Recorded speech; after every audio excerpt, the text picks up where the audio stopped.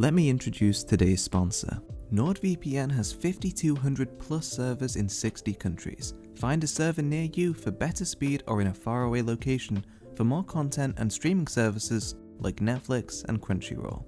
You can use it on 6 devices and it's available on every major platform from Windows, Android, iOS, macOS, Linux, and even Android TV. Open the map, click on a location, and you'll be connected in seconds. It's that easy. Click the link in the pinned comment and description below and use the code AlexEnterprises to get a 2-year subscription plus 1 extra month free at a 73% discount.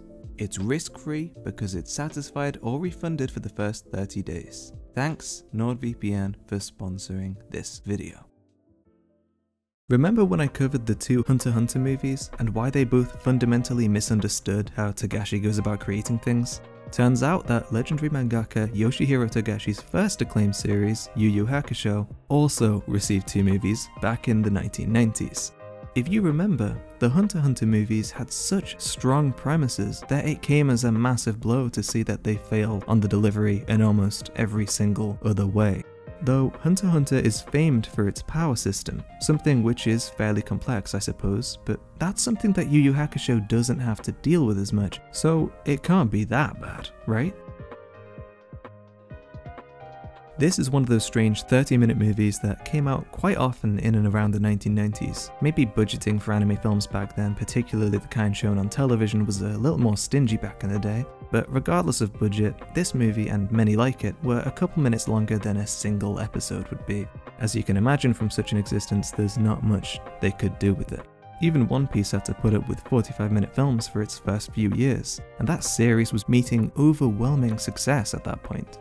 The film is about Koenma on vacation getting abducted by demons. The demons, Garuga and Koashira, want to use Koenma to get the mysterious golden seal. Botan gets both Yusuke and Kuwabara to help, and Botan explains that whoever has complete control of the golden seal gains the ability to control the spirit world. Something so clearly breaking the law that it's not even worth pointing out. It's just a powerful relic with a tacked on power so that the plot can get going.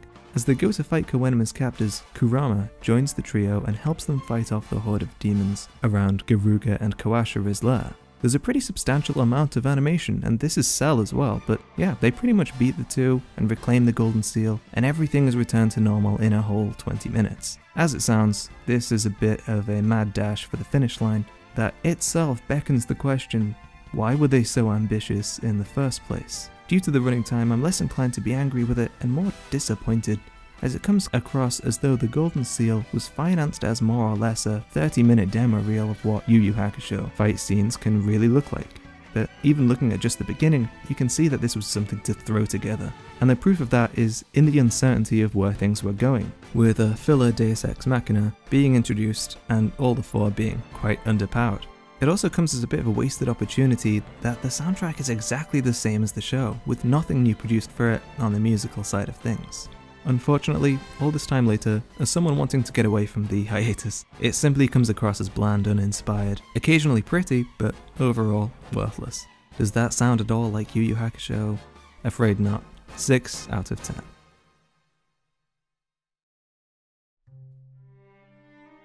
Given a much longer 95-minute running time, Yu Yu Hakusho The Poltergeist Report is an actual film by modern day standards. Carrying on the improvement of visuals and releasing to coincide with the ending of the TV show, it paints a weirdly similar picture to that of Hunter x Hunter, which also got 2 movies released to coincide with the airing of the show. Unfortunately, as we saw, the Hunter x Hunter movies were shameless cash grabs that cared neither for character nor continuity, and with the Golden Seal being akin to a 30-minute demo reel, it's not looking good. But wouldn't you know, it's actually really good. The animation, Cell again by the way, is just staggering. You can tell that they upped the budget because, unlike the show and the first film which was painted on 10F sheets, smaller 4:3 aspect ratio sheets that only accommodated so much detail due to their size, this film is done on proper 15F sheets, the likes of which Ghibli animated on, and that's not to demerit the talent behind the movie itself because it does look really good. Also, unlike the first film, there's finally an original soundtrack composed by the same musician as the show itself. So, unlike the Hunter x Hunter films, an extra bonus is some new sounds that you'd have thought were there all along, but alas, it's a new score. It starts with a tsunami in the spirit world, where Koenma, showing an inkling of suspicion, orders Botan to take an unspecified object to Yusuke. She obliges and flies away, witnessing the utter destruction of the spirit world in a pretty epic beginning. In Japan, Yusuke is taken aback when she arrives in tatters, giving him unclear instructions and fainting on the spot. Yusuke tells Keiko to look after her whilst him and Kuwabara try and follow her instructions.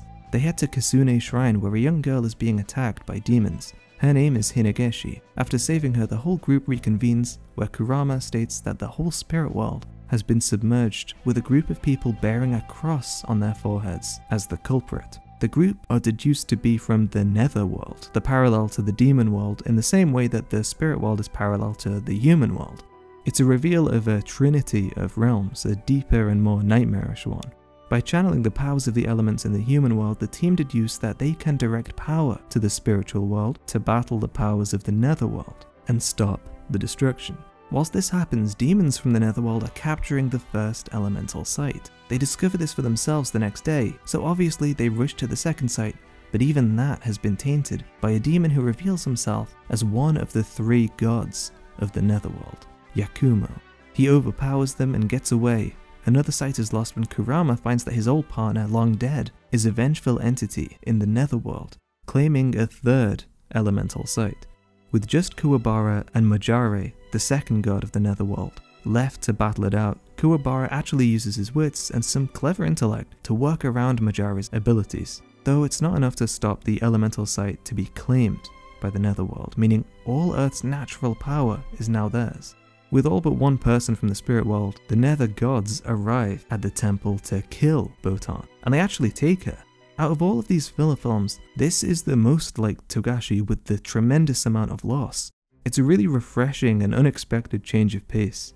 The heroes take a short breather and then advance, where Kurama is singled out and fights his old friend one-on-one. Just as Kurama defeats him, Hiei is singled out and cursed by his opponent, going on a rampage and almost destroying the city. But thankfully he overcomes this curse and defeats his opponent, thanks to the power of the Black Dragon, which holds a greater power over him. With just Yakumo left, draining Botan of her powers, the group arrive to take him down. Botan is drained and Yakumo claims the power he needs to start his own world. Despite the futile attempts of Yusuke and Kuwabara, Yakumo actually starts the process of making his own world in a scene reminiscent of the Third Impact, or similar apocalyptic scenery. Hinageshi manages to create an opening so that Hiei and Kurama can wrestle the power from Yakumo's grip. They end up being attacked as a result of this, but not without Yusuke making the most of this opportunity, grabbing the orb, sharing its power, and defeating Yakumo. And it's a cool addition that Yusuke is the only one able to wield the netherworld energy and defeat Yakumo, because in the main story we learn a lot about how Yusuke's power was coming from the demon world due to his father, so it makes sense that he'd be able to handle its counter energy, in the same way that he learnt spirit energy. It is at this point that I have to say though, as someone who experienced the original with the phenomenal English dub, it's a massive shame that they got rid of the entire original cast. The moment we get a great budget, a bigger story and more dynamic animation, we have to put up with a completely different sound to the characters that everyone knew and loved. And it is bad. The timing is off more often than not, a lot of the lines are delivered poorly, and there's just a lot of difference between the effort put into one more than the other. And that is jarring because, as I said, this film looks better than anything else with the name YuYu Hakusho on it. Also, there isn't any balancing of audio levels, so the last half an hour is just screaming. Just listen to this.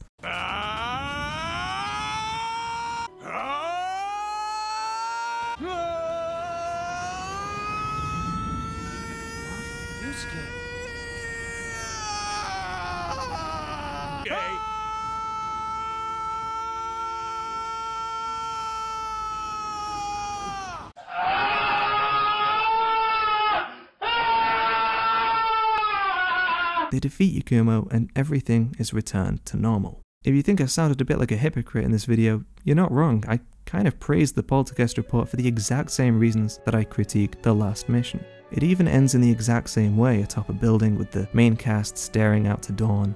It even has that same credit song that I once again can't believe was only used once for this movie and not for the end of the series. Instead of sticking to what their series already set up and just expanding upon it, both these movies make a whole new unnecessary element to their worlds. With the last mission, they threw Nen out of the window to use On, and here they decided that they weren't going to make a story about the demon world, but about a whole new world. The difference here, though, is that Nen is this massive complex power system that provides a large part of the entertainment to the whole series of Hunter x Hunter because of its complexity, and it can be taken in many twists and turns. So turning their back on that for a straightforward system was disappointing. Here though, the Netherworld actually gets things right, as a counterpoint to the demon world in the same way that the spirit world is counter to the human one.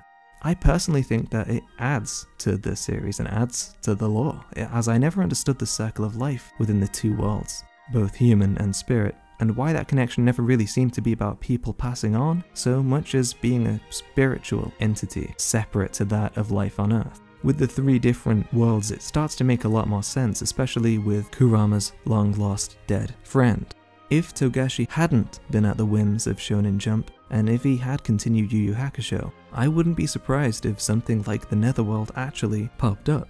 But yeah, a filler movie well worth passing the hiatus to. If you like good retro animation and miss Yu Yu Hakusho, I'd highly recommend. I'd give it a solid 8 out of 10. And that's both movies. Overall, that's a 6 out of 10 and an 8 out of 10. Much better than the Hunter x Hunter films, and we actually found something that I'd recommend. If we're still in the hiatus this time next year, then I may end up finding another topic of his to review, but until then, post your thoughts in the comments down below, like the video if you liked, dislike because it doesn't even matter. Thanks to my patrons, and have a wonderful night.